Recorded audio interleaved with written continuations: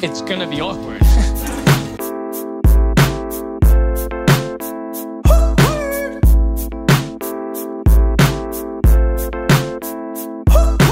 I don't get it. You do the math.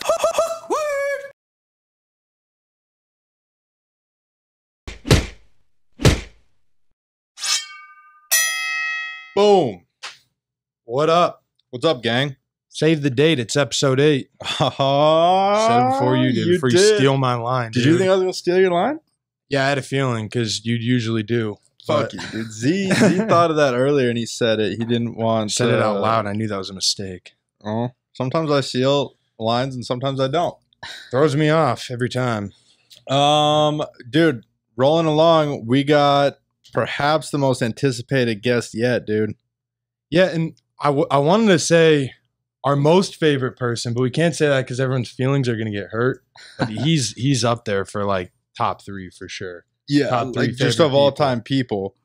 Well, this is, without no further ado, Mr. Roman Salazar. Well, thanks, man. I'm glad I top 3. I've been number 3 many times, so we'll do that. That works. trying to be third best always. Damn, dude. I mean, we know a lot of people. There's Z's like in my number. He's up in my top 4. I'm in top 4 of my favorite. So you're ahead of him. Well, I mean, if life was MySpace, we'd be doing okay, right? Yeah, we're on that top exactly. 5. We're doing okay, man. It's we need not to bring bad. MySpace back. Dude, well, welcome to the show, man. Thank you for coming on. Absolutely, man. Thanks for having me. I know we've been trying to do this for a little bit, and I finally found some time in my crazy, hectic schedule, and I'm glad to be here, man. It's pretty awesome. Dude, Yeah, your schedule has been crazy. So just tell us a little bit like what you do. You're the general manager at Fight Ready, right? I am, man. I wear a lot of hats at Fight Ready, absolutely. But yes, I'm the general manager of Fight Ready. Obviously, still an active fighter, right? A full-time dad on top of that, and believe it or not, even a husband. Sorry, ladies, I'm out there already, right? Hell yeah, dude. Where did all that start? Well, I mean, the husband part, high school. Hell yeah. But everything else, man, MMA, I mean, it's just been a journey for me. I mean, I've always loved to compete. Started as a wrestler, really missed competing. Looked at MMA, thought people that fought were nuts because how could you fight somebody you don't know or dislike? And fell in love with the sport, man. Showed up at a gym in Tucson, Boxing Inc., and just instantly became addicted with the idea of bettering myself and possibly trying to, be one of the best fighters in the world, and just set a goal. Said I want to make it to the UFC someday. All my friends from my small town, Mammoth, San Manuel, Norco, all laughed at me, told me that can't happen. I was like, you watch, dude. I'm going to make it one day. You're going to turn on your TV. I'll be on that screen, and here we are. You did it. Yeah, dude. Yeah, you definitely did it. Yeah, because you have such a range of fights. You fought in everywhere. You fought in UFC, Bellator, did you do some fights in South America for is Combate considered here locally, or is that considered just Southwest? Well, I mean, definitely they're a Hispanic show for sure. I mean, they're definitely looking to build. I mean, their motto is fight like a Mexican, right? So, I mean, they're definitely looking to build that South American fan base for sure. Just not even South America, but anywhere south of the border. Not Trump's company, that's for sure. They don't want that. They want they want all them non-Trump supporters to watch their show. That's for sure. Yeah, dude. that real gritty, dude. That Leonard Garcia style. Ooh, that's it, man. Yeah, that's it. Diego Sanchez. I will say, man, even though it's made me a dumbass a couple times, I do always enjoy that for sure. I show up ready to scrap, and there's times I could take the easy way out, and I'm always looking to sling them out for sure. Yeah, that's the thing, because you're always that's always how your fights are going. Like, you're in their face every time, putting on the pressure, and you don't stop. You just keep going. Well, I mean, we've already even talked about on the show how like ready for a fight you are at all times. Yeah, man. And then we saw it. I mean, we saw it firsthand. But like, what? Yeah, I mean, we see it firsthand all the time with like the short notice fights. Like you're not shy away from an opportunity. No, not at all, man. That's what I got in this for, right? I mean, when you're a martial artist, you're a martial artist at heart, whether you're training or not, you always feel like you're ready to take on any challenge, because the challenge really isn't about your opponents, that challenge in yourself. I mean, you just want to make sure you could go out there and what can you really handle, you know? What kind of adversity can you handle? Where can you be at? Like whenever you go to sleep at night, you know, it's just you and your demons in your head and how you're going to beat those things, you know? For sure. That's go ahead. Well, I was just gonna say, hearing you say that makes a lot of sense, but I feel like we see a lot of guys kind of afraid to do that and take that risk.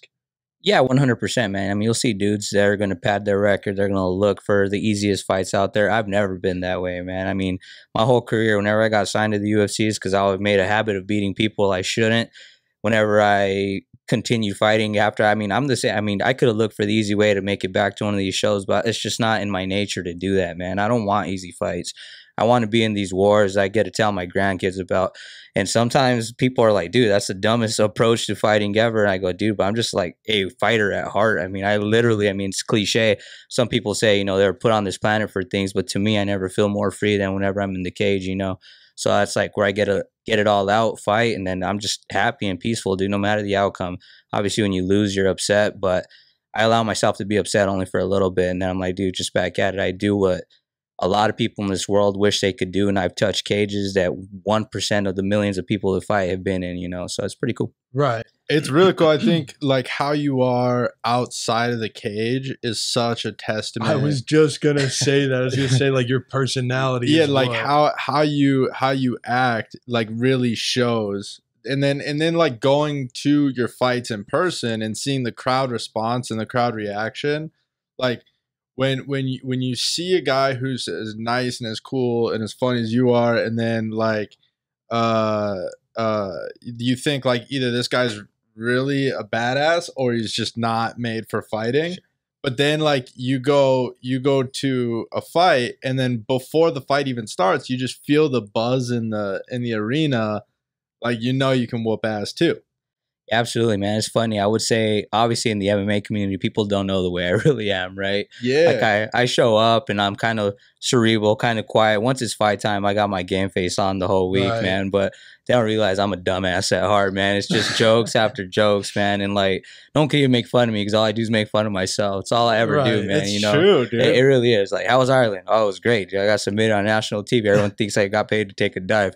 It's like the worst, right? Dude, like that was the first thing you said to us when we were like trying to get this thing finally scheduled because you got time. You're like, "Why? You want to talk about my most embarrassing moment of my life?" Like, I mean, if you want, it's up to you. We're probably the place to do it, though. Oh man, you want to talk about awkward, right? To me, it was just like, it's funny, man. All the emotions. 11-hour flight from Ireland's long, and you're like, God, man, like you're like reading your Instagram, and dude, it's so funny, man. Like I opened up my phone and got all these like DMs of like death threats, like, "Oh, you pussy, how'd you take a dive? How much do these guys pay?" I was like, dude, I wish I got paid to take a dive, dude. I just got caught like a dumbass. You know, I had a terrible weight cut.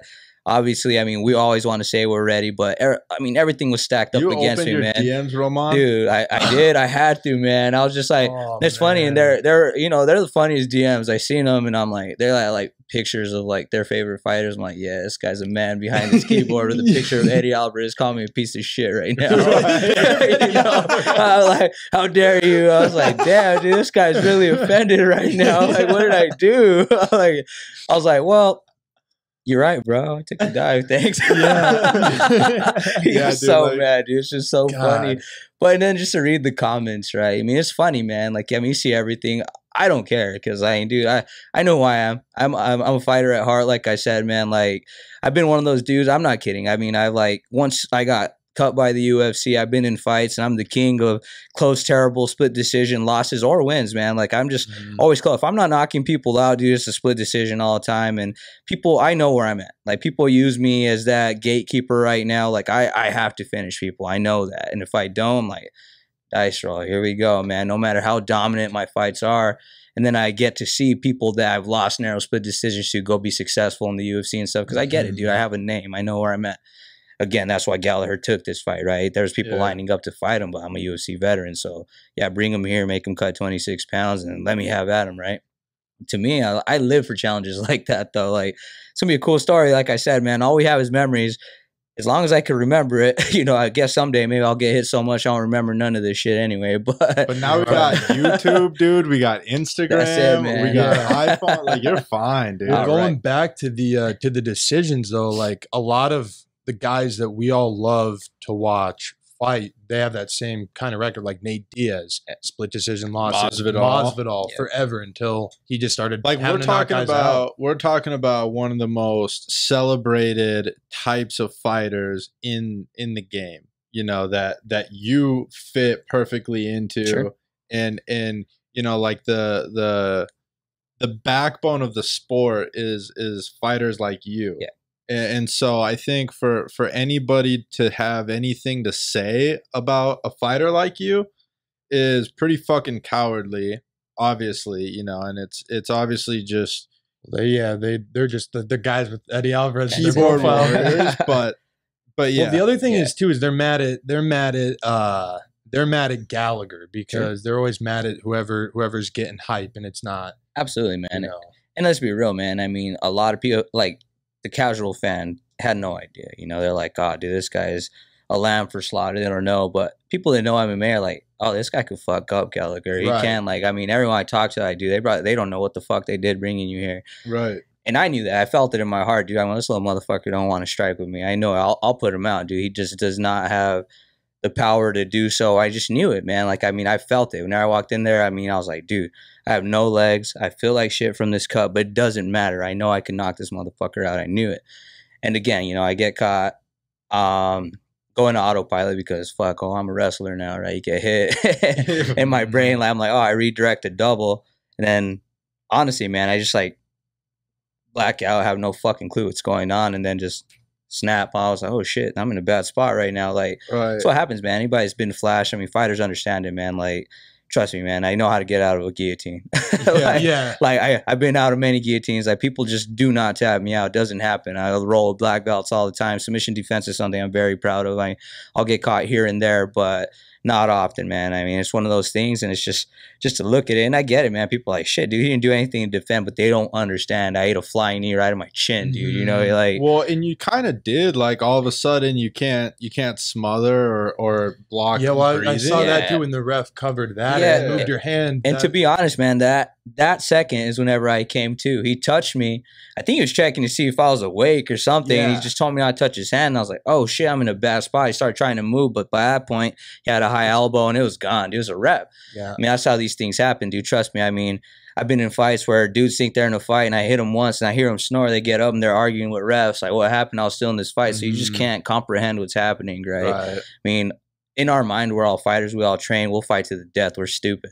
You know, it's up to our corners to save us sometimes. Yep. So, yeah, I mean, it's just one of those things. Like I said, it's a learning experience, man. Luckily, whenever I took the fight, I said, one condition, man, you guys got to give me another fight in the camp. I don't care who it is on that roster you're giving me. I go, dude, anyone top to bottom, I go, I'm going to give any of them a fight. Just give me 6 weeks to get ready for these dudes, and I promise you I'm going to give you guys a show. So, I mean, they were kind enough to do so. So now, we know my next fight is going to be in a Bellator cage for sure. It's just like, when's it going to be, you know? Right. So now, what are we going to do with this? So it's going to be dope. What was this one? Like 6 days, 7 days? By the time I got out there, I had 7 days to get ready. Yeah, 7 days, 11. And you did your cut all out there? I mean, dude, by the time I showed up there, man, like I left here weighing 159 pounds. I'm like, this is doable. It's 19 pounds. I'm in a 11-hour flight. I get there. You retain water. I weigh 164 and I get there. I'm like, holy shit, dude. I was like, all right, cool. I guess we got 24 pounds to cut, you know? And it's one of these things, dude. You don't hear the stories of what's going on. Like, no, I mean, right away, you got, you know, obviously super hella biased, you know, announcers from the UK. He didn't even make weight. I'm like, dude. Go, you guys don't get it. Like, I was sitting in a bathtub, cutting weight, stop sweat. I'm like, literally, dude. I'm like, to the point where I'm 4 pounds off, and they bring the Bellator officials and they look at me and they're like, I'm going to keep going. I'm going to make this weight. By this time, I lost hearing in both of my ears. By this time, I was losing sight in one of my eyes. I didn't care, dude. I mean, we're stupid. Like I said, it's up to our corners to stop us from doing dumb things. And the Bellator officials like, dude, just don't cut another pound, because if this keeps going, you're going to knock in a kidney failure right now, and we're not going to have a main event. So, I mean, they told me to stop cutting. You know, I was like, all right, well, make sure that's okay with James. I go, I'll make this fucking weight. And then no, we already reached out to James. He said it's okay, man. He wants to make sure he fights in front of his Dublin crowd. Obviously, he played it up and fucking, you already quit. You already did this. I'm like, dude, you know goddamn well that I was asked to stop cutting. I'm so stupid. I would have cut until I couldn't cut anymore. And you're right. I probably would have ended up in a hospital like a dumbass in Ireland and not have fought. But it's just what we do, dude. It's our nature. I mean, we'll do whatever it takes. It's crazy. You're damned if you do and you're damned if you don't on those conditions. And you almost have to like just say fuck it so that you get that next shot. It's always the guys like not in it, the reporters who have never trained a 100%. They're just like, oh, this pussy missed weight. I'm like, dude, including my amateur career, I've been in a cage across another man trying to hurt me more than 40 times, and I've never missed weight. Like, I just haven't. Like, I'm a professional, dude. I'm a professional first. You always hear it. Your job's to make weight, then you go fight. I've always known that. So, I mean, dude, man, whenever I made my UFC debut against Mitch Gagnon, that was on an even shorter notice, and I cut from 162 to 135, you know, so I've done it. And like, it's just, one of those things, like, I've been there, you know, I mean, like, I'm a veteran, like I said, I'm seasoned, dude. I'm just one of those dudes who've seen it all. Nothing shocks me anymore, dude. Even walking in a hostile territory and people booing me and being crazy in Ireland and the whole damn arena wants to kill me, 30,000 people. I'm like, to me, I don't care.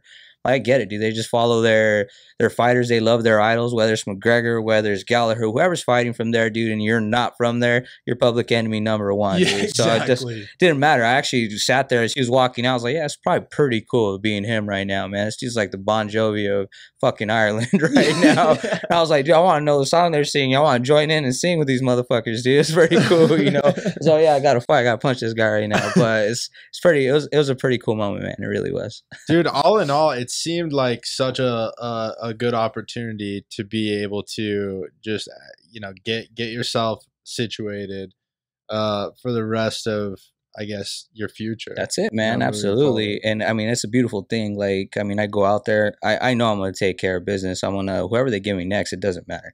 I'm going to go out there. I'm going to fight like I always do. The only difference is we have new weapons in our arsenal now with our new coaching staff. So we're putting some game plans together now. We're doing some things, and I'm reinvigorating myself, man. I really am. I'm at a point now where I've done it all. Like, I mean, obviously I haven't been a world champion like Henry. I haven't done it, but, you know, I've held multiple local championships. I've been champs for companies. I've done everything. But to me, I'm still getting better. It's one of those things. I turned 31 this year. If I was, like, honestly getting worse, I mean, dude, I have a good gig. I'm okay.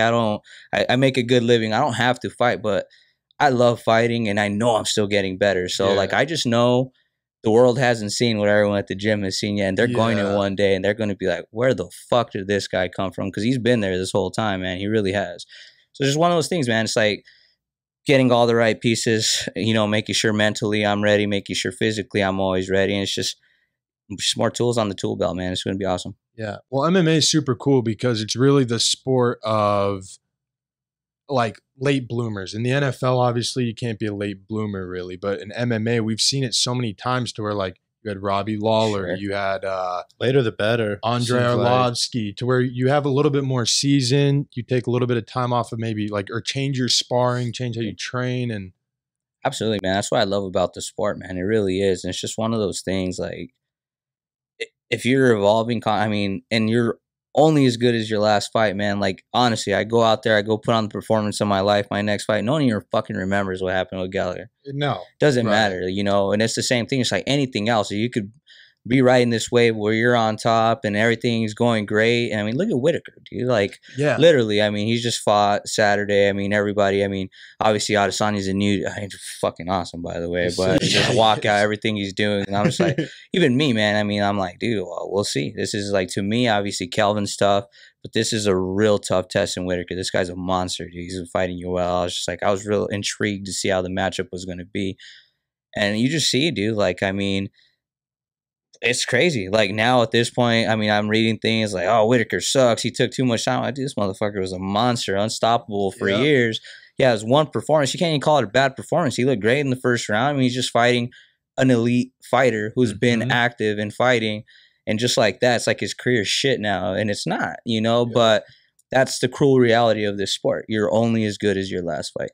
Had it gone the other way, dude, I guarantee you the hype train derailed. Well, the captions about his walkout, dude, would have not. He had to win that fight, by the way, with that walkout. Yeah, I knew Whitaker was fucked once I saw him do that backflip. I was like, dude, he can't lose now. It's a wrap now. He's got to go. Well, it's yeah, dude. It was really a fun fight. Like, we were both saying how we were kind of hoping for it to be a 5-round war, just like see how long they can stay up. But we were like, it's not going to last very much longer. No, not at all. After like that knockdown at the bell, I was like, yeah, this is ending this next round. He's not gonna. You could see him sitting on his stool. I'm like, yep, he don't know where he is. And he did come back. He came to, but at that point, he switched from trying to land to trying to throw everything as hard as he can. And whenever a fighter does that, they know they're like, punches are numbered. They know they're in trouble. So that's one of those things. And you can see it as a fan too. Like, the more that you watch it, like you can just see like when people exert all their energy, and it just 100%. That it just changes. There's a dynamic shift, a feeling that changes. Yeah, you can see it, man. 100%. Yeah. The sad thing is about the sport, though, is like exactly what you just said. Someone loses a fight, their career is shit. Yep. But if a guy is a champion and then tests hot for steroids, their career's not shit anymore. You see what I'm saying? It's just 100%. Kind of a weird thing. Like, it's kind of forgiven, you're saying? Yeah, it's like a little more forgiving, Jones but it's such a cutthroat sport to where it's almost like common sense is just out the door. Yeah, dude, that's true. Like, if it like John Jones has it worse for him if he loses a fight than if he tests positive for steroids. Yeah, 100%. Again. And that's the thing, right? He's a cash cow. So with somebody like that, he's at a point now, kind of like where Henry is, where people want to tune in. Like, it's gonna be one of the two things. Like, Right, fucking hates him and wants him to lose, kind of like the Mayweather effect. And honestly, Henry's the same. So, my teammate and everything, the King of Cringe is the same, right? Now, at this point, like people just want to watch Henry lose, but he's a draw now. He's made it to where people want to watch him fight now. Like, before that, it's like, the 125 division sucks. There's no personality anywhere. Mighty Mouse, one of the best martial artists ever, just had no personality. So, that whole division sunk, and Henry did something to keep it alive and kept it going. And I mean, dude, you see, him in little captain's glasses were holding back Borrachina after. I was like, dude, you gotta be kidding me. I was like, these guys are gonna hold this dude back with one arm. Get out of here right now. But hey, it was comical to me, and I was laughing anyway, But yeah, I mean, it just is what it is. John Jones, arguably best fighter ever. Fucked up a bunch of times, so to me that's tainted. Yeah, exactly. To me it's tainted. Yeah, but I'm a fighter. Yeah, a casual fan. Fuck no, right. He's the best he could do. Yeah, too. absolutely. Like, even Connor. You're like, fuck, man. Dude. And again, man, and I mean, I was a big Connor fan. I thought he did great for our sport. He got us all paid more. He did good. And again, he's fucking awesome. Even in Ireland, whenever I sat there and talked to him for a while, and it's just like, oh yeah, he's cool, but then you see all the asshole-ish crazy things he does, and you're like, yeah, he's not that cool, Yeah. And to the point to where, like, everywhere we were in Dublin, nobody respects the dude anymore, dude. It's like, fuck Conor McGregor, I was like, oh, wow, I thought for sure these guys are going to be like, dude, they worship the ground he walks on like they did in the past, but it just shows you your actions, dude. They go a long way. They really do. But in Dana's UFC, that's all forgiven if you're one of the cash cows, right? Like, I mean, you can fuck up as much as you want, where if you're one of the under the radar guys, you mess up your cut right away. So it's like one of those things. Just sucks, man. I wish it was an even playing field. It's one of those sports, dude, that's like it's struggling to find its way without that union sort of effect, or just the sense that some kind of fighters association. It's a business. It's still a business. They're each individual businesses. So as much as they're a league, it's an individually owned business, or not individually owned business, but there are businesses that are owned by people, not leagues with commissioners. So that makes it such a more gray thing, and it, like, I don't know what the even fix would be. Like, what league do you think is doing it the best out of any of them? I mean, honestly, probably ONE FC. I mean, these guys are doing things right. I mean, their weigh-in strategies, the way they respect the fighter as opposed to what are they doing anything. for weigh-ins? I mean, they do a 48-hour weigh-in, so they do a mock weigh-in. You weigh in before, so they're making sure you don't hop into that cage with the dehydrated brain still, right? And again, I mean, they're like dropping the 10% rule all the way in, just like California did. To me, I think worst part by far of our sport, dude. It really is just like ridiculous to me that we cut so much weight and then put so much weight on. And why do we even do this? You know, and in reality, it's not the damage we're taking is taking years off our body. It's the weight cuts that takes years off of our life. You know, it really is. It's just crazy. Again, going back to this last one, I mean, it's not, this one was impossible, where the ones before, I was like, dude, why do I do this? Like, this is crazy. This makes fighting not fun, you know? But then you get your hand raised and all of a sudden it's all worth it again. But it's like, it's just one of those things, man. I really do. I wish that it was all the way across the board. You can't show up 10% heavier. I think people would fight what they more naturally weigh in, and it take care of a lot of the fighters. And you see a lot better fights, man. I mean, whenever you fight with the dehydrated brain, it's crazy, man. It really is. Like, you notice it right away. You get hit with the jab, you're like, oh, I just flashed a little bit. Like, that would never hurt me in sparring, because, I mean, all camp, you're hydrated, you feel great until you go and cut down. And again, that's like, honestly, like with this knee that James caught, dude, I've been kicked in my head before practice. All right, cool, here we go. But I honestly felt it. Like, dude, I somehow got to evade whatever he's throwing me. Like, if this guy lands a good anything on me, chances are I'm going down, because I hadn't recovered, right? I could feel it. I mean, if I'm being honest with myself, and I'm always honest with myself, I could feel it on my way. I was like, dude, this little motherfucker, he has no power, but if he hits me with something, he could probably put me down right now. Like, I mean, you just know it. And then there's other fights where you have good cuts. You're like, you could hit me with the truck, I'm not going down today. Like, you just know it. And that's, to be honest, most of my fights at 145, I don't care what I get hit with, dude. Bring it back. Like, I'm going to be all right. Is that what you're going forward with, is 145? Yeah. We talked about it, the coaching staff and stuff. I still got to convince Santino of this. I was like, I think I'm getting taller, dude. I'm 31 now. So I'm just going to, this is it, dude. I'm just going to have to lift a lot of weights. Like, my wife keeps hoping I get taller because she can't wear heels, but I'm not. So it's one of those things. I was almost that perfect human, but they made me 5'7". Fuck. All right, man. Not everything it's cracked up to be. Yeah, he gets hit with the weather a lot sooner. Weather sooner. Expect like, people are gonna ask for favors all the time. Like, can you reach this for me? Can you grab this? And it's always shit I still can't reach. Damn it! So I have to like figure out a way to step on something, and then now I gotta like grab extra stuff. It's a mess. That's a nightmare. But so you're fighting 145. You didn't start out though that light. You were a thick little mommy, weren't you? I was a big puppy, dude. I was gonna say, because we all three have a little something in common. Yeah, dude, man, we've all absolutely been thick little mommies. I used to look like El Chapo for sure, man. I remember it. Like, I'm not kidding, dude. I mean, I was well over 210 pounds at one point, and really came back, man. Like. And it's funny because I was already an amateur fighter, but whenever my daughter was born, I was like, oh, yeah, this doesn't pay me. I can't be a fighter anymore. You know, this is crazy. The dream's dead. And at this time, my wife was going to school and stuff. Whenever she finished, I mean, dude, she's had my back for everything. She's like, go back and do what you love. Like, let's go be a fighter. Let's get to the UFC like you said you would.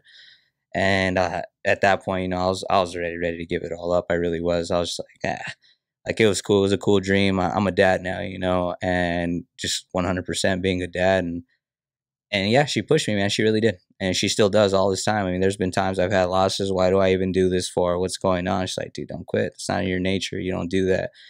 Things get tough. You get tougher. It is what it is. And that's it. Just wake up and I go fucking train hard the next day and I just forget about it, man. It really is. Because I know I have like that ride or die with me at all times. It's just, no matter what happens, no matter who stops loving me in the fight world, no matter what, I have the support of all my friends at the gym, my family, my wife. So that's really all that matters. And all the cool experiences that come with it are like, you can't trade those for nothing, you know? For sure. It's pretty cool.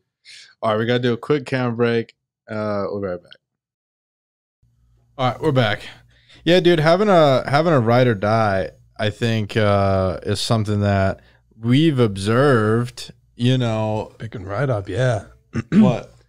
I'm just surprised. You know, usually it takes a minute to like. Well, I just remembered because we were talking about ride or dies and like I'm distracting us. Go ahead.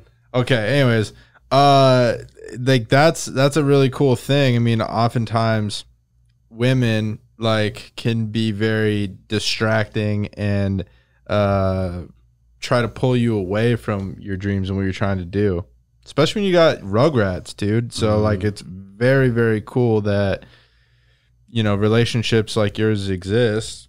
Gives people like us hope. Yeah.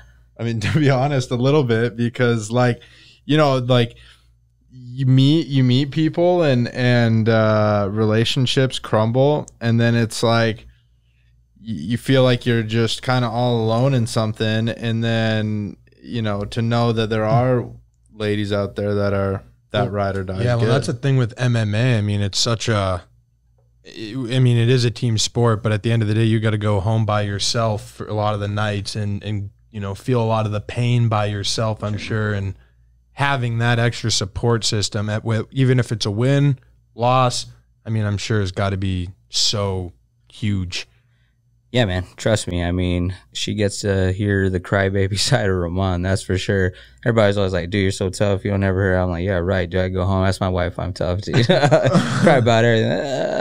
Okay, walk. But you ask me at the gym, like, yeah, let's go home. We're all about it all the time. But dude, yeah, definitely. That's awesome. How when you were those thicker weights, were you fighting at heavier weights, or was it like, were you still trying to cut, or was it just that in between time? It was definitely in between time. Our coach was like, hey, you're gonna be at 35 pounds. I was like, lol, that'll never happen.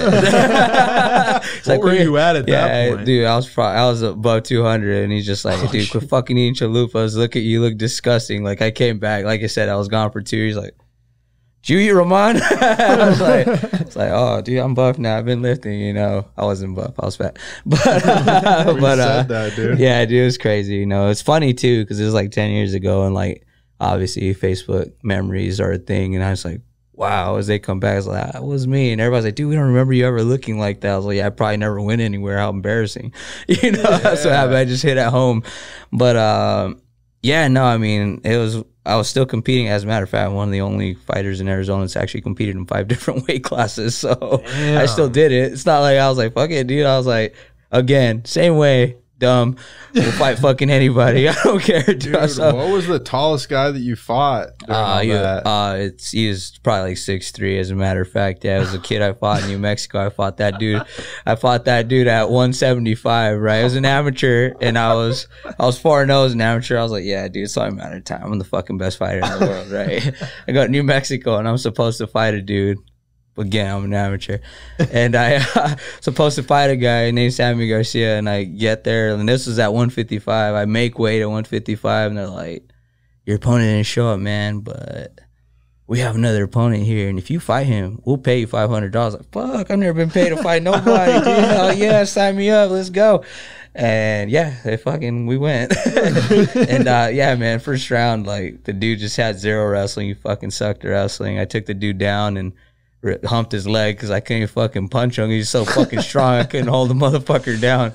And I was like, this is terrible. Like, what's going on? And I was like, I'm gonna try to strike with this fucking pussy next round. And I remember my coach was like, nah, dude, just take him down again. I was like, fuck that. I didn't really know how to strike yet either, dude. I still thought I was a southpaw, fucking sitting there. And then the dude came out, then like feinted to the right hand. I remember slipping through a switch kick and knocked me dead, dude. I was just like, dude, he fucking knocked me in a time machine, dude. Like, I was like, literally hours later, still asking when I'm gonna fight. Just like, when I'm gonna fight, like, what happened? They're like, dude, literally just like, boom, clicked me. It was like the fucking worst. Cause like, I remember my brother-in-law would be like, dude, my brother's a badass fighter. My brother-in-law's a badass fighter. And everybody, YouTube my name. Like, dude, don't show him that fucking second round. And then you watch the first round. Yeah, that's pretty dope. They go, just watch. Man, dude, they busted my balls about that over and over. And that was everything. It wasn't, and again, people only remember your last fucking fight, dude. Dude. I walked to, it's not like, hey, why are you fighting this big old fucking monster? It's like, that dude knocked you the fuck out, Debo style, I was like, of course he fucking knocked me the fuck out. Look at him. That's why they make weight classes, Oh, dude, that was fucking wild, But again, that's me. I don't care, dude. Fighter, it's not UFC 1, bro. Dude, for real. And it's funny because, I mean, I just had this conversation with our coach, Alan, our boxing coach, Alan Byers. It's funny, like, these dudes are all getting ready for camp, and whether they're 55 pounders, 45 pounders, 35 pounders, or 25 pounders, they give me rounds. Like, dude, you're the fucking utility, man. You're just that guy that could give a good look at all times. When you're going with someone smaller, you're not an asshole. When you're going with someone bigger, you can match them power for power. You're that guy on this team. He goes, sucks to be you. I was like, fuck, man. That like, suck, it does, because they use me for everything, and I was like, fuck, dude, you it's guys crazy. have some big boys Dude, coming through now. For real. Too, I'm not dude. kidding, dude. I'm like, it's not fun getting hit by Henry Corrales. It's not fun getting hit by these dudes, but yeah, I'm like, fuck yeah, dude, roll them up. Let's go. Because they know some people are scared of this shit. Like, fuck no, you ain't paying me to spar. You want to do it? I'm like, Ramon, we give him around. I'll give him 2, motherfucker. Let's go. You know, so, and that's anything, dude. Honestly, I mean, for the longest time, like, dude, Anthony didn't have any big body. That's Anthony Rosemont, who's been on one of your guys' shows. Yeah. I was like, I'll spar fucking Anthony. Yeah, yes, I mean, dude, he's trying. I go, don't pull shit, dude. You try to fuck me up. Let's see. You know, he's just like, dude, this guy's fucking wild. Like, what's wrong with him? I'm like, dude, you're not that bad, dude. Here we go. Yeah. And I'm like, God, I hope you don't fucking hit me with anything. You know? But I play the part good, dude. I sit there, I'm like, dude, no problems. Dude, nobody would doubt it. What's funny about Anthony is my first day, and I'm actually taller than Anthony. He asked me to spar, and I said, no way in fucking hell. So that's the difference. That's the difference. Dude, that's it, right? That's why we're here. That's why we do this. And you do Dude, that. that's it, man. And it's so funny. I look at him, he goes, I fucking hate sparring you. I go, why? Because you're fucking little and you fuck me up and I don't like it. Yeah, sometimes, right? I mean, Anthony's hit me with some big shit before. I'm like, oh, that was fucking awful. Worse. That hurt? You know? Nope, you're a bitch, dude. But in the back of my mind, like, fuck, you almost knocked me out 2 times in that round. I'm not going to tell him, though. It's like one of those, right? And again, you know, it's like anybody, you know, when Henry needs rounds, like, fuck, I'm your Huckleberry, Frankie. Anybody around just doesn't matter. Honestly, dude, Korean Zombie showed up. I was like, oh, nice to meet you, Korean Zombie. Oh, you spar? Yeah, I was like, cool, dude. This guy's fucking konnichiwa, guys. Be so nice to me, dude. Fucking sounded like thunderbolts or boom. I was like, oh, he don't like me, huh? I was like, all right, cool. And it was the wildest experience, man. Every time I hit him hard, he'd laugh, and I thought I heard, whoa. And I look, and I was like, oh no, good punch. And I was like, dude, why are you screaming like that? Quit scaring me. You know, it's fucking crazy, man. So I was I'm like so excited for him to come back. It was wild, and I just like look at Santino and Frank, and why the fuck's he doing that? Even my wife's like, why does he yell like that? Dude, I was like, dude, I don't know. I thought I tore his ACL like 5 different times, dude. I like punched him and hit a big dog. Wow! It's like, dude, it's like an anime fucking show, dude. I'm like, this is so crazy. Why is Zombie this way, you know? But he was just like the most awesome, respectable dude. I'm so excited to watch that Ortega fight, dude. I'm just so happy to be part of his camp too, right? So it's gonna be cool. Dude, that whole, I'll tell you what, Ortega has made it tough, you know, these last 2 fights for me to be like, I became such an Ortega fan, like on his come up. Yeah. And then like he had to fight Holloway fight, and like that's a tough fan to be a fight in, yeah, everyone likes because Holloway. Everyone loves Holloway. yeah, absolutely. And now Zombie is team fight ready, so like, Fucking A, how can you not, right? I can't. Yeah, That was the it's just, coolest. it's tough. Yeah, well, and speaking of fight ready, it's crazy because it seems like now it's almost coming like a Southwest Mecca, if you will, for just like all the top guys to come through. It really is, man. It's pretty cool, right? We didn't even know your year was coming until Monday. Oh, really? And we're just like, You just showed up. while Henry fucking sends everybody, I go try to fight ready. And I, like, sometimes the motherfucker gets me in trouble with some of the girls he sends to fight. Oh, go ask for a mom. I'm like, no, don't fucking ask for me, dude. Go ask for somebody else. I was like, my wife works at the front desk now. Dude. I was like, go ask for anybody but me. After you get there, don't act like you know me. I was like, I'll teach you some shit, but don't say my name. Here we go. But nah, on the real though, it's fucking cool, man. Like, yeah, you showed up. It's so funny, man. I was just like in Ireland. I was obviously up there, and Miles Jury was fighting. And I was like, Jeremy Stevens was cornering him. I was like, this motherfucker just eye patch. Let's see what we got going on right now. He's just a shitty human, dude. He is. Like, I mean, Really? the way he acts, like everybody's so fucking cool. I mean, you run into dudes. I mean, dude, we're all pretty much the same, right? We all respect each other for what we do. This guy's just wild, man. I was just like, dude, I was like, dude, whenever he left this taste on, I was like, dude, I hope you fucks this dude up, dude. I was like, before I was kind of the eye poker, it was kind of an asshole. After the fight, I was kind of like, fuck, dude, that was kind of bullshit. You did that. Like, I didn't know, you know. And then after like meeting Stevens and trying to talk to him and him trying to fucking big dog me like he's fucking something special, I was just like, come on, dude, get out of here with that, you know. And it's so funny. Then fucking I am sitting here licking my wounds about my fight, and then fucking all is forgotten. Yair walks in, right, and he's just like, I heard that you need to be my training partner for this week. I'm like, well, fuck, dude, I was kind of licking my wounds out of bad cut. I'm hurt, But yeah, let's fucking do it. So I've been a fucking partner all fucking week, 2 times a day. You know, like it's so crazy, right? Like comes in, and goes, let's spar a little bit. He has his like fucking 4-ounce UFC gloves. I have 16s on. I'm like fucking sparring with this fucking tornado of a man. It's like, yeah. I'm like, this is fucking crazy. I go, this is my life, dude. This is what we do. Yeah. So it's pretty nuts, and it really is. He's one of the best strikers right now, too, in that division. Dude, for sure. He's wild. He is, but not everybody's like willing to do that stuff, though. You know, like it takes a special type of. Oh, you don't understand how many people said fuck no whenever he came in. Like he comes in, and I have no. He just shows up. He's like, spar. Yep. So it's like one of those, and like again, dude, I just had one of the worst cuts of my life. I don't bitch him. I'm like, dude, my fucking kidney. It's like this fucking guy. He's in camp. He's 2 weeks away from his fight. He's sitting here going as fucking hard as he can. This is crazy, but I'll be that guy. I'm like, shit, dude. And that's just it, man. I've just always been that way. I'm like, fuck, dude. It is what it is, man. I've always been that teammate. Somebody could always rely on me, and I just hope that it makes an impression on people. Whenever I need people, they do the same for me. I mean, that's always the hope with anything really. Like, and do you find that it's you get that back most of the time? You know, yes and no. I mean, there's a lot of times this sport's pretty selfish, but I'm a selfless human, dude. I really am, and that's something I know, like even talking with Coach Eddie and he's like, dude, you got to be more selfish. You got to fucking your times. You got to take your time back. You got to do things like, but it's just not my nature, man. It just isn't. Like, to me, I've always been a team player. I've always been one of those guys, like, you got dudes even like on the team that kind of like will hate and don't like, I mean, kind of like, dude, we never made it. Like secretly don't want people to be successful. And that's never me, dude. Right. If you've crossed my journey and you're now part of my journey, dude, I'm like, I wish you the best, and I want you to fucking excel and be the greatest, dude. I really do. Like, to me, I'm all about it, dude. I just want to see people be the best version of themselves they could be, because it just gives me hope, dude. We could all be there. We all put our fucking pants on one leg at a time, and I just know it's only a matter of time. Yeah. Well, again, that's another thing that shows too, just because I think the first time I met you was before you were in the UFC.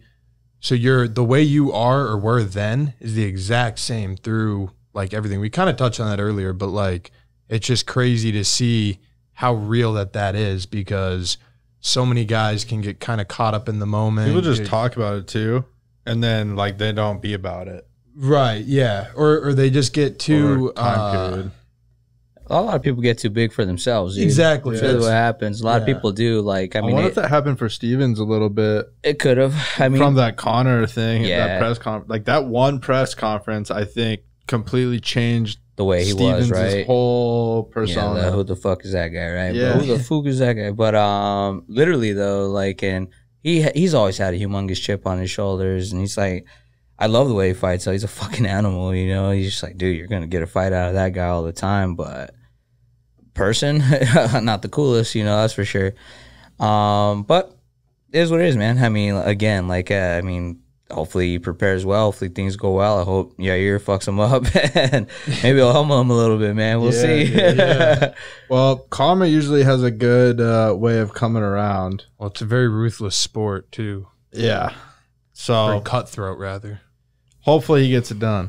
Yeah, dude, I'm excited for Yair. Like I said, man. I mean, when is that again? 2 weeks? Yep, on the 18th, man. They're going to Boston. They actually are leaving on Wednesday. They want to go acclimate over there. But yeah, I was very surprised. By how good that dude's anti-wrestling is. It really is. Like, I like just moving with him and doing things like, whenever I'd hit takedowns, he immediately attacks the submissions. You feel like you're in danger the whole time. I was like, oh, this guy's a lot better than I thought. I knew he was a great striker, but he's so well-rounded. I was like, dude, this kid is good. Like, this kid is good. So I'm excited to see where he ends up. Yeah, I'm super excited. Where's his like main? Does he have a main camp right now? Yeah, his main camp is at Jackson's right now. He's obviously actually part of the Cowboy team more than anything, so he does most of his training at the BMF ranch. But yeah, he's like, dude, I just feel like I don't get the wrestling I need here, and like I came here to work with Angel Cejudo, who I'm not kidding, dude, just like light years above any coach I've ever worked with as far as wrestling goes. it's crazy, man. Like everybody in the room could come and he's teaching something. You just like stare at this guy like, fuck, dude. Like, how do we not know this? Like, I mean, it's just one of those things. And I feel the same with like Eddie Cha now. Like, I'm like, dude, I just felt like I considered myself a great striker. And then I'm like, dude, how the fuck did I fight for 12 years and not know this? Like, what the hell? You know, but I can't be salty about it. It's just like, what am I going to do with this knowledge now, right? It's just one of those things. Just start applying it as you go. Yeah, I hear a lot of dudes that are just like, even on our team, they're like, fuck, dude, if I only knew this. I go, dude, fuck, you can't change the past, but what are you going to do with this shit now that you have it in your hands? Dude, let's go fucking take over the world. Yeah, you're like, yeah, you're telling me. Yeah, dude, for real. Wearing that. Yeah. Dude, yeah, that's one of those things, man. Like you gotta get to that move forward point and like can't dwell on the shit that you could have done better the last time. Not at all, man. Otherwise, you're just gonna sit there and reflect on your last performance, and you're only as good as your last one. That's the biggest thing, man. It really is. I mean, you have people like Cowboy who says he allows himself one day to be a crybaby, and then I talked to MVP when we were over there before he gave his interview, and he's like, dude, I literally was sad for like 2 hours. Doesn't matter, we get caught. He goes, you know how many fucking people I've knocked out before they're ready to get knocked out? He goes, dude, it was bound to happen to me. And we know, dude, whenever we fight, oftentimes you guys are so evenly matched. Like with whoever you're fighting, it's not who's better, it's just who fucks up first. Yep. And sometimes that's you, and sometimes it's them. Yep. And I mean, it's just the way this sport is so cruel, dude. I mean, it's the highest highs, the lowest lows, it gives, it takes. And it's one of those things, dude. Everybody, you know, eventually meets that somebody that they just can't beat, or something happens that night. Like nobody knows what's going on in the fighter's mentality until they allow the world to know. And a lot of times people keep that to themselves, you know? So, I mean, everybody, I mean, just like you have bad days of practice, some days you wake up on fight day and you're like, oh, fuck, dude, it's going to be a fucking bad day. And you just know it, but what can you do about it? You know, you're already signed up. You got to fight. You just weighed in, so. Yeah, Cowboy's one of the most vocal guys about that. Like, when he feels like shit on fight day, he's the first guy to tell you in the octagon even. Like, he'll say he was real nervous or stuff like that. But, go ahead. Not to change the subject at all, but were you able to watch Michael Venom Page's fight at all? Yep. Sure was, man. They had a big screen TV in my locker room while I was back there. So, I mean, I didn't pay attention to a lot of the fights. I obviously watched the Ben and Miles fight because I know Ben pretty well. And then I watched MVP fight just because I was supposed to go on immediately after. But then they put a filler fight in, the two girls that fought before me. I don't even know who the fuck they were. But I watched there and I was like, I'm curious how she's going to bounce back, just because I seen the opponent. The dude was fucking 1-1, and he comes in. I was like, yeah, this guy is just not experienced, you know, to fight a monster like this. But he talked so much shit, weigh-ins, everything. I was like, all right, this guy's going to get himself knocked. Just how's it going to happen, you know? So it's pretty wild, man, seeing this dude do what he does. And I was like, man, that just shows you there's leagues, and this is what happens. This dude was just not ready for something like this. And it showed. Yeah, well, I was going to ask because they kept deducting a point because of or they deducted a point off for the selfie, dude. I mean, for the selfie. What do you? Well, Dan, I mean, fuck, dude, you should be able to do whatever you want. It's your time when you're in that cage. Fuck Dan Miragliotta for that. Yeah. But I will say, pro Dan Miragliotta, because he wiped spit off of me whenever I walked out and got spit on. So I mean, there's that, you know. So spit on. I mean, dude, fuck yeah, and he's all apologized. These guys, like, I expected it, dude. You walk out, and even, you know, like, I had Master Miguel with me from Chandler MMA, and he's just like, dude, these guys are fucking animals. He goes, it's past midnight here. They've been drinking since like 2 o'clock probably. He goes, some bad shit's about to happen, you know. So he got me mentally prepared for that. And I mean, it wasn't just you fucking spick and thing. That was why I was like, all right, cool. These guys fucking hate me. All right, this is awesome. And I was like, fuck, I know I didn't just fucking feel a loogie hit my shoulder, you know. And I was sitting there. And, you know, like, and yeah, I looked back and damn right, I was like, dude, I'm so fucking sorry. These fucking savages. You know, he's like wiping me off with a towel before I get into the cage. But it's all part of this fucking sport, man. You know, it's another memory. I'm like, dude, I got MMA fans. That's man. it, right? I'm what like, do we got to do to chill MMA that's fans what I'm out? saying, Hopefully dude. the show helps, but yeah, it was wild, man. Literally, I was like, oh, well, there's a new one. I just got fucking spit on. I was like, all right, cool. You know what, dude? I'll give you this. In hockey, like, in the NHL, they have the ice girls. Actually, a lot of levels of hockey. They got ice girls, and they go out there with shovels and go around the ice. And sometimes, like, the other team, they'll just be spitting, and sometimes they'll spit on these chicks on accident, sometimes on purpose. Sometimes, yeah. But I've heard some stories of some girls that have gotten spit on and were not happy. It's pretty wild, right? Like I mean, I've heard of crowds that are pretty nuts. In this context, they weren't happy. Z, don't make that. No, I know, but I'm just saying, like, know what's up. I mean, yeah. Like, but if like an accidental spit, it'd be like, oh shit, I just got spit on. That's oh. Yeah. No, like these girls got purposely spit on because it's opposite team. You know, it's gross.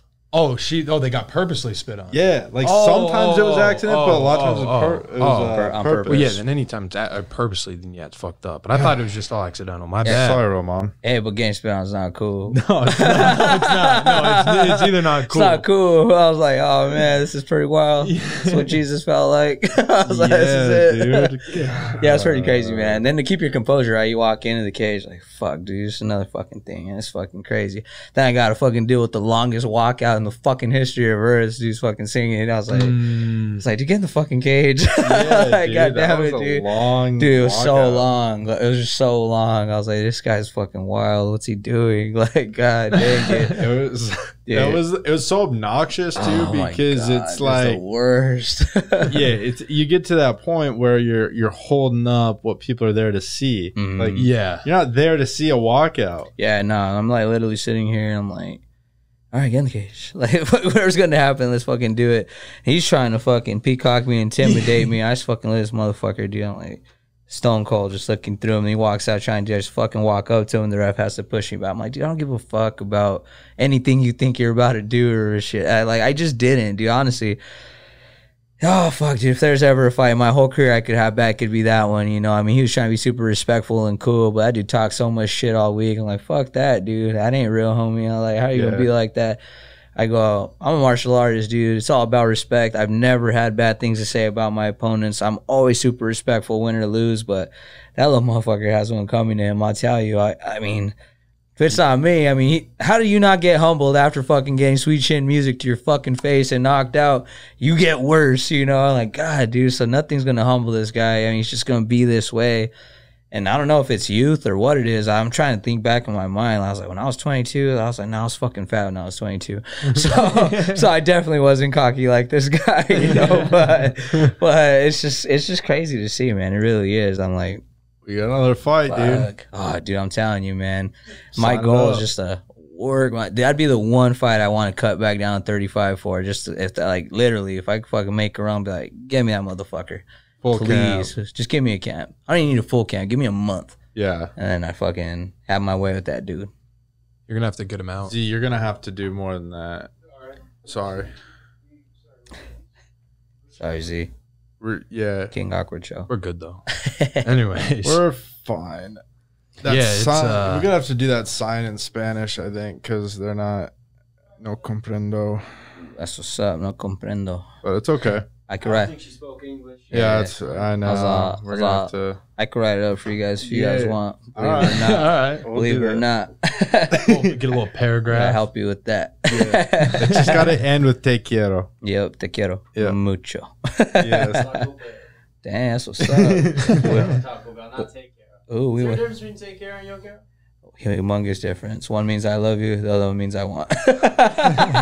Hey, but no, just keep saying whatever you want. I mean, I want and love kind of goes. Yeah, it's kind of the same. I want love. Yeah, dude, that's all anybody wants. It's all we want. Damn, dude. Well, Where were we? I don't know. We were want to get that fight back For sure. but what else, dude? Do you have anything else that you want to like talk about or No, not really, man. I get mean, into? I it's mean, just everything, honestly, dude, like I we've said. got it's into a like- lot of stuff, right? Yeah, for sure. Power of positivity, right, dude? It's like all this really is, dude. Like a lot of times people, it's funny, man, like having some of these, again, to come back to like conversations with like, when do you think you're going to hang them up? What's going to happen? Like, I've never really had a feeling or want or desire to do so. So I will say it's like going to be pretty cool. Luckily, I'll knock on some wood after I say this dumb shit, but I've gone a long career without any real injuries. I've had a lot of cuts. I take care of my body. I'm always, you know, like we said, I'm always in shape. I'm always doing all the right things. So hopefully, you know, I could go out this another, 4 or 5 years and just have my run in Bellator and see what we could do, dude. I think that'd be really cool.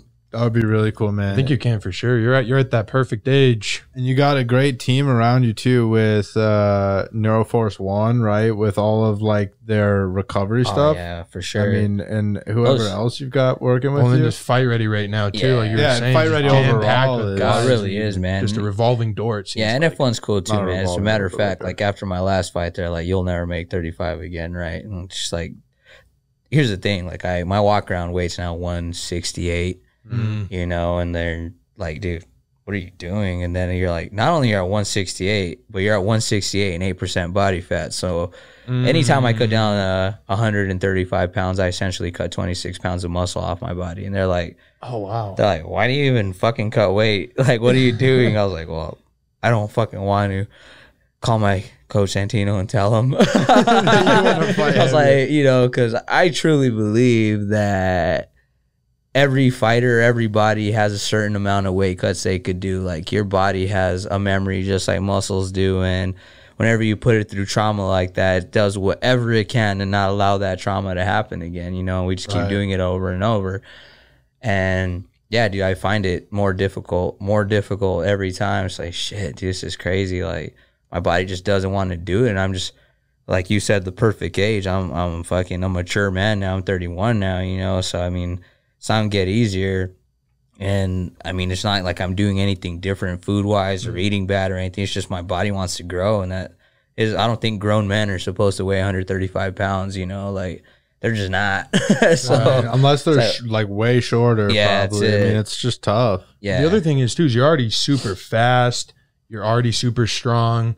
You're not short. I mean, even like 5'7" not short at all. No, not at all. I mean, I just like, to me, I always go back to like a Frankie Edgar, right? The dude who ruled like the lightweight division, you know, one up forever. And just because of that, you could wear a punch so much better. You can move, like, you know, you're going to have tough first rounds all the time because you got to deal with all that strength and power. But get out of that first round, dude, and these dudes start getting tired. They start looking slow. Like, dude, featherweights to me are fucking slow for the most part. Like, I like. And again, I'm fast. I know I am. Like, I'm just one of those dudes that has fast hands. And for some reason, God bless me with power, too. So it's just like, been hearing that, like, dude, you fucking hit hard, like, too. I'm like, I think I always have. It's just one of those things. I remember early in my career, dude, I just used to, like, touch people. And I didn't think it was that hard. And then I watched them go down. I was like, fuck it. All right, cool. We won, you know. But it's one of those things that I think I could really use to my ability now. And that's just combining all that power and speed advantage I would have against a 45-pounder. So I'm really excited to see what we're going to do with that. Do you feel less power at 135 usually? 100%, man. I mean, the power comes from your hips and your legs. Whenever I cut to 35, dude, those last 10 pounds, I mean, dude, I walk into a fight for the first time with no glute muscles on me anymore. My ass goes away, and it goes all that power with it, man. Damn. All that, yeah. People got to stop cutting weight so crazily, man. We're about to lose our camera here, so do we got anything else, or are we good? No, that's it. We'll just give him a quick shout out. Yeah. Where can we follow you? Yeah, where can we follow you? Oh, cool, man. Ramon Salazar MMA on both Instagram and Twitter, and Ramon Salazar on Facebook, if that's still a thing. They're still in business. I think it's still. I think he's on MySpace too, if you look hard enough. Yeah. Well, cool, man. Stay tuned for his next fight in Bellator. We're excited to see it. Yep. Absolutely, man. I'll definitely keep you guys posted and hopefully give you guys a little gym tour at some point too. Yes, sir. That's stay tuned for the next part. Later. All right, later. All right, we're back. What up? A little bit of a different vibe than normal. Since we got Roman with us, GM, we got exclusive access to do a tour of the gym. So we're staying the life of Fight Ready, really. Yeah, and then we're gonna get to watch some of the pro team, and they're gonna get in some sparring, right? Absolutely, man. You're gonna kind of see what it's like whenever it's not popping here. I know a lot of the podcast has been here in the evening during our normal clientele hours, but now you're gonna see what everybody doesn't get to see, the pro team kind of doing it, and where Fight Ready gets its name and reputation around the MMA world for sure. Oh yeah. What's up, guys? I'm going to take you through the scene here at Fight Ready whenever it's not normal operating business hours, kind of what it looks like, the ins and outs whenever the pro team starts getting here, what we do on a day-to-day basis, just kind of show you what the gym looks like whenever there's not a bunch of classes running and a bunch of people that are just trying to get in shape. You know, these the people that are showing up here right now are all people that have goals in mind and got fights coming up, or just part of the pro team in general. So let's give you a look. Alright, man, so obviously you guys have been here many times before. We come in here, it's a little bit more empty during the day. We're looking at about 11:26 right now. I would say the rest of the pro team's probably going to show up about 11:45. Get ready to warm up and get things going. Anthony, who's been on the show before. Jared Ross, Stanford, all on fighting.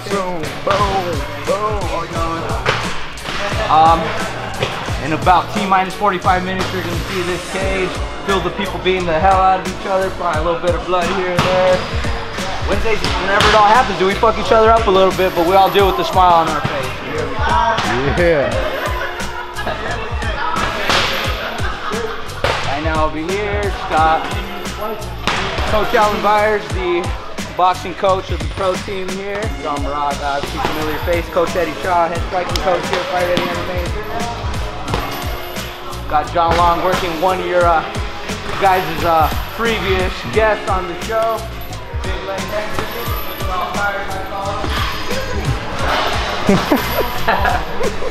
And here we got dudes just kind of coming in a little bit early, getting some back work. Some of them probably going to take noon class. Like I said, we got all our pro teams finally getting ready to kick off. Ooh, we got Anton Boo here. Anton Boo be the 5G on the mix. Coach Eddie Shaw teaching him everything he knows. He's ready to go. Coming here, you guys would have come in here about an hour ago. Chad EK, our strength and conditioning coach, had 3 different NFL guys. Pretty awesome, man. So, I mean, this is what the gym looks like. Once this sparring takes off, you guys can record a little bit of this warm up. I'll go ahead and throw my super suit on and get ready to go, man. Super cool.